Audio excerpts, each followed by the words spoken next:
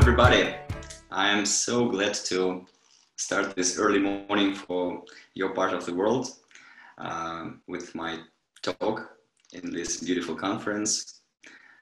First of all, I'm really glad to know that some people I know already will participate, who helped so much for us to start the flotation history in Russia. It was over 12 years ago, and with great love and warmth, I remember these contacts in the US who helped that, for Shoshana Liebner and Dan and Lee and Barry, whom I talked to. Without their support, it won't be able to realize here. And now our flotation story is already on a certain stage, better than it was before, in spite of pandemic problem. Here in Russia, we have already plenty of centers appeared. Actually, we have a community, and we have our meetings, also annual meetings. Last year, we had a first international conference in Moscow, and Ashkan and Graham visited us. We were very happy to see them here.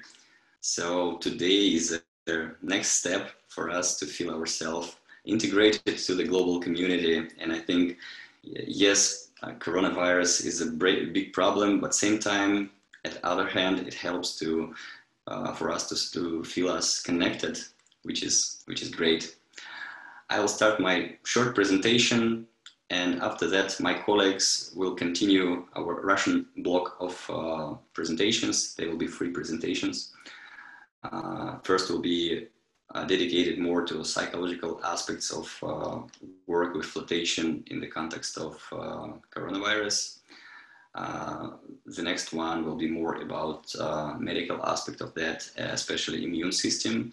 And then our great friend and brilliant scientist in the field of sport, Jan, will share his opinion and vision how flotation can be better used and integrated with work with athletes. He's very keen in that. There's a chat. I won't be able right now to see it and reply fast, but I will definitely send all the replies later in the message box. So I'll start the presentation, and again, it's a great pleasure to participate in the conference and feel it's really global this time. Today I would like to share that the world is a little changed, or maybe not a little, and we need to face it, cope it, and learn how to stay in balance and not to lose this beautiful center of cyclone stage, which was named by John Lilly in his book. And we meet the special needs and special cases when we work with people at our float center. And we try different things, how to be more efficient and to be more satisfying their demands. So I'm also a psychologist, and I work in the paradigm of transactional analysis. Altogether this with emotional focused therapy. And it's interesting how to combine this kind of techniques in work with flotation experience. I'll show it a little bit. So first of all, it seems that my slides are not being listed correctly. Sorry about this delay. Yeah, technical things.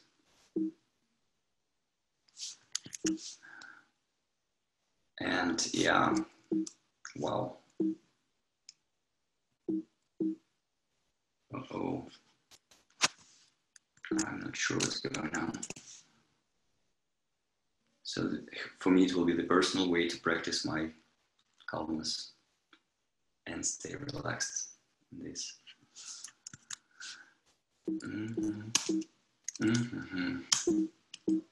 Okay, I'm not sure that I will be able right now to share with you this presentation. If it will not happen that way, I will do it using my phone. Someone says maybe I'm not clicked on keynote. No, I'm sharing. Oh, okay, something showed. All right.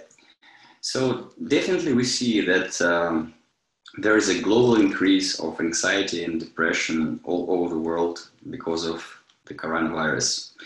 It was increasing even before coronavirus, but now this process is double, at least, and it creates the special tension and atmosphere that we should consider. I have a few statistic data from your part of the world, from the US, and comparing to other periods. So last year, we see that this increase is very significant. Pretty sure that you meet it also every day in your flow senses when you work with the people. I'll try to change the slide. Hope it will work better now. Yeah.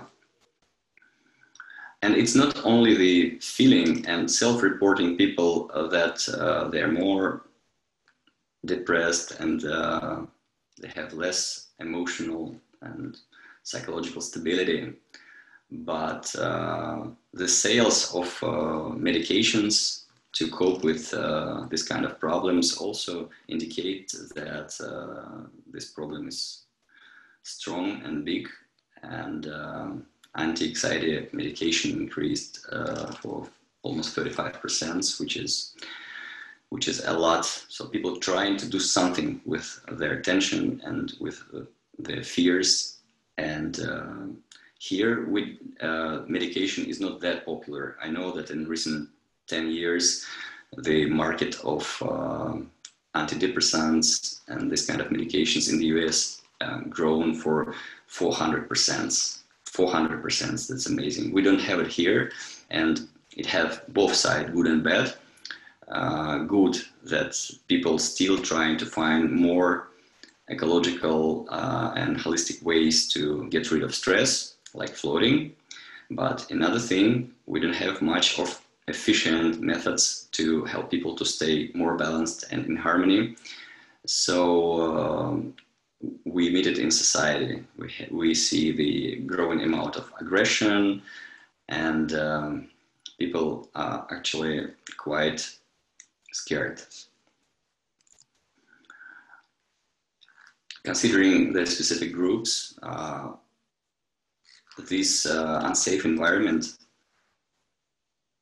is more difficult for groups that were already unstable or didn't find the support to cope with the modern reality. And pregnant women and new mothers are also showing growing level of anxiety and depression. And these people are also coming to our center. So we're especially glad that we can help to specific groups that need our support. Talking about the statistics in Russia, actually we have less official data than you have in internet about US market, for example, but still we see that most of the people, not less than 71%, which is a lot, are in a state of anxiety, and they think that the problem didn't pass yet and expecting worse times than it was before. Recently in this year actually, 2020, relatively big study was issued by Russian scientists from the university in Penza, which is a city in Siberia. And they investigated the growing fear of coronavirus, which is growing in Russia and neighbor countries, for example, in Belarus. And 850 participants were in this study, a different education level, different social areas and groups, but in general we see that the increase of fear of COVID is big, it's growing, and comparing to Belarus, for example, in Russia it's even bigger. So it's good, hopefully the Belarusian nation is better prepared for the things they need to pass right now, which is definitely awful. Talking about the gender description here, we see that females are more affected by this fear of COVID than male at our side of the world, which is also helping us to focus on our clients, female clients, and put more attention to work with them. What's going on? The pandemic atmosphere is very specific. It's something new for people. And the problem is, the specific problem, that this enemy cannot be seen. It's invisible. And you're on the street, you're contact with people, more or less, and you cannot estimate where the danger is. You cannot figure out whom to avoid. Are you infected or not? And many things like that. And this complicates the ability to use the common sense and develop the rational things to be protected and feel more safe. This atmosphere of invisible enemy, which is everywhere, but you can see it, creates a special tension and fear in society. And since it's impossible to rationally deal with that, then some new systems appear, and it brings people to the increase of the magical thinking. So we see that a lot of conspirology and new theories like 5G, communication and influence and many things that we meet here put people to even worse position, because they trying to lose this support on a common sense. And yes, it brings more people to flotation.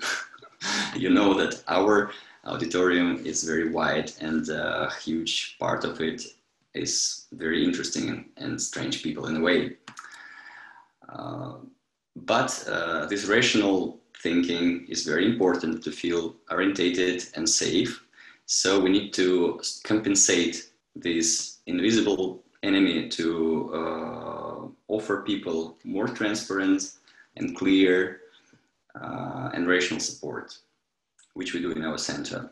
Actually, this invisible enemy already, we know this kind of reactions in the past, in 80s and 90s, when we met this nuclear fear. The radiation is also invisible, and there were a lot of myths, different kind, explaining what can happen with the planet, the feel of permanent danger, unexpected danger. So it's invisible, it's unpredictable, and it's lethal. And these things increase tension a lot.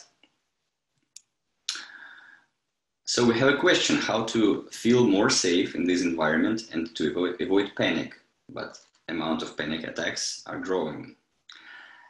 And it's important here to understand that it's totally impossible to have any kind of solid control of the situation. You really, no matter how smart you are, how rich you are you trained or not, will not help you to be totally safe, because this environment is unpredictable. And yes, we're here, and I think you too, waiting for the second and third and maybe more waves of increase of this coronavirus activity.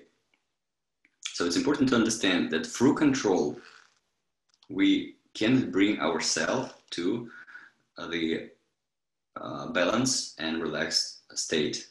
We need to find other things to work with, our psychological aspects, more than controlling the outer reality. And I would like to focus on the thing named self-trust, trust to one's ability to find the solution in this unpredictable reality. That brings me to one of my favorite psychologists, whom I like a lot, the Erik Erikson, who offered the term the basic trust, which is very early, formed or not, along the human development. He said it happens in very early ages, just postpartum, from 0 to 1 year old. And it gives you a feeling that environment is safe, supporting, and the green light for the person is on. So person feels that he can go and get a nice life with realization, achievements, and success with support of others. Or the opposite thing is when an environment is dangerous and you should be prepared to protect yourself from the environment, and it gives totally different mode of existence. Here, obviously, we cannot say that environment is safe, especially during the pandemic. But it's important not to lose this basic trust, not to environment, but to our ability to cope with that. And here we see that there are different approaches to the upbringing. And I know more about Russian culture, but pretty sure that it's bigger or less is presented all over the globe. Even when we have the nice family, supporting family who care about children, the parents are playing important role in this growing up process, and it forms the certain attitude toward ourselves when we already grown up, when we are adults. We have this kind of internalization of the attitude that our parents showed to us in our childhood. We have this attitude inside us toward ourselves when we already adult. And here, even when family is supporting, still there are important aspects that is not so easy to handle with. I use with my work with clients here, and what I want to offer to you as also an instrument, the Eric Berne very simple structure of parent, adult, and child. Eric Berne tested it all over the globe, and there were clinical tests as well. And myself, I had a chance last year to work with the Chinese group of patients in Beijing, and saw that the principles of transactional analysis are working very well there too. So when our parents giving us support and they create our position, our ego state, as Eric Berne called it, the parent state inside us. And the question is giving us support, not only controlling, but giving support. This kind of upbringing creates with us trust to our ability when we're alone, when we have no auto control, to trust do we trust ourselves that we can find the best solution, that we will not be dead of hunger or something else, or coronavirus, and we'll do all possible with all our power and skills, and this is enough for us to be safe.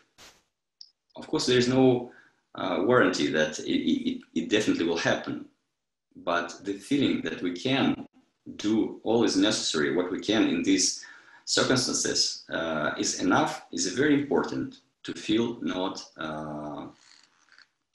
stressed and avoid the fear. When we work with the clients, I will not explain in details what is this parent, adult, and child system. I think you know it pretty well already. If not, I will direct you to Eric Berne books. I can send you the links about that. But for us, the most important is cultivate and develop this feeling of the client that he really can do his best, and it will be enough for the best behavior in this difficult environment. When the client comes to us, we are working with him from the position of the nursing parent and offer him the play, child play. So we're not talking about the situation in the country, the risks, the danger, the currency rates, and these kind of things, which is about adult. No, we give support to his inner child, the natural child, that he's really is doing well, that he's really a nice person, no matter who he is, what are his achievements and so on.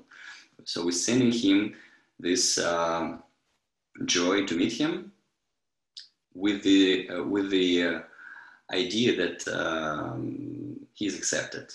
And same time, in a very informal way, we play with him a little bit, bringing the child energy to this communication. In this structure, it supports his inner child due to the lack of depression from the feared controlling parent. And then, starting this process, we offer him to continue that during the float session. So we want him to focus on certain things when he will be in the tank. I will remind that he came with a fear and tension, and we need to somehow to switch his process to a totally different one. We want his nurturing parent to support his natural child when he will be in the tank, especially in the beginning. And we found that this kind of dynamic helps him to go deeper to the flotation experience and relaxation mode. Literally, we give him instruction to praise himself, to tell himself in words when he is in a tank that it's so great to be myself without any efforts, without any terms, and to enjoy of this sensation, letting him go as he is without any efforts. The position like, well done, you're doing well, from the inner nurturing parent to his natural child. It might sound very, very simple and even silly. And Eric Berne, when he created this system, he said that he will put this in words for 8-year-old child can understand it. So that's why, in spite it's simple, it really works. And it leads to the deep feeling of letting go and increase of self-trust along the flotation. Then, person has experience in a tank as he has. We respect a lot this important state of John Lilly, and that I heard from Lee Perry, and from Shoshana, that we shall not anyhow construct or direct the flotation experience of the person. It's his own sacred and private thing. But this start we found in these circumstances is working very well for person to go deeper to good floating experience. When the person comes out, it's important to support the state that he achieved. And we created this special zone, like a buffer zone in our center, where we meeting the client and in the terms of transactional analysis, give him the support of his trust of himself that he achieved along this session. And it's important to make a bridge between the flotation tank to our buffer zone, and then from our buffer zone to the city. Then the person goes to the world like this. Actually, this is our aim. This is what we want for person to feel when he goes out. Like this boy, he is running to live, you know, he wants to live further, and he is not thinking about, oh, maybe there are cars on the road, maybe it's dangerous, I don't know, the weather can change or something else. No, there's a feeling that maybe it's not safe, but I'm ready. I can do what I want. I want to live with joy and interest and pleasure. But there's a question, how it can be realized? To say in words is not easy. And then we found that it can be a quite interesting paradigm to work with the client, using the words not as a main instrument, to make the setting of the client, but to use our mirror neurons and focus our work on that. So we use a lot of empathy, acceptance, and we give no scripts for our staff to communicate with the client. Otherwise, it goes to very official money, service, and that's it. No, we change it totally. So your center is as efficient as your staff inner state is good. And it's, of course, more difficult to organize, but we see it's possible to make when we make the difference between staff and not staff. Our clients almost disappeared. Same things, empathy, acceptance, and no script. What we practice here with our staff, we respect and we support this inner child stage of our staff. Not only staff, actually, for myself too. I have a lot of support for our team. And this is interesting aspect. We see that people here start to feel that they're not in a normal one of many centers where they have different services. But it gives another thing. It gives the reinforcement of internal support. And they use us like a base to bring themselves to this internal support with the environment who appreciate it and can provide. And we see that it is reflected in our results. The amount of people who return to us after the first flotation session is growing up to 25%, and we're growing more. Maybe it's not that big, maybe have bigger, but we appreciate this result, and we will keep focusing our work on this approach to share the state, what we do our best to keep in ourselves and share it with the clients, and use flotation as an instrument to make it